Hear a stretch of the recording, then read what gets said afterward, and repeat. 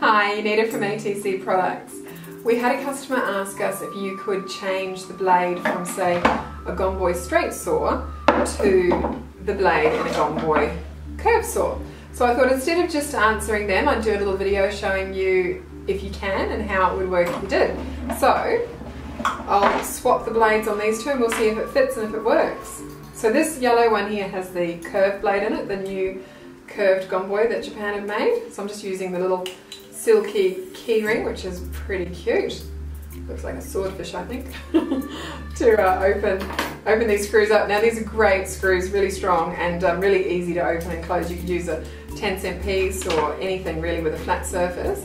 So you just take that out, whoop, pull your blade out, get the other saw.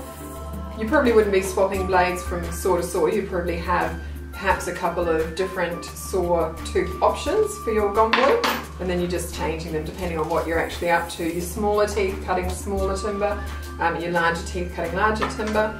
Exceptions to that being the hard dead wood that always is a bit easier to cut with a fine tooth. Okay, so say you've got your black handle, which is the handle that normally comes with your straight blade, and we want to see if a curved blade is going to fit in. So let's have a look. Size-wise, width-wise, it fits no problem. Okay, now to remember how these go, the side that's got the little divots in it goes in the side of the handsaw handle that's also got little little lumps, I guess. And then the washer and the other side of the screw goes in the other side, twirl it up. And it's a spring washer, so you can make it as tight or as loose as you want, really. So I like it to sort of freely move easily in and out. Okay, so fitting wise it works no problems. Into the handle, pretty good really, the teeth are still protected, so that's good. But the trick is it going to lock in? And the first locking setting, no problems at all, that's really secure, so that's good. So let's see if it fits in the second lock.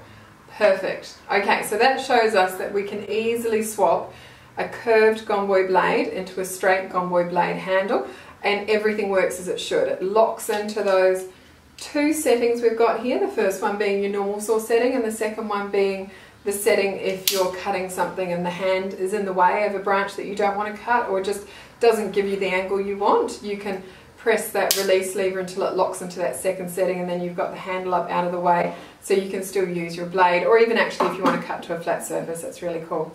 But the point of our video is, can you swap a curved blade in a Gomboy for a straight blade if that's the one you purchased originally? And the answer is yes, you can, no problems at all. Quick and easy.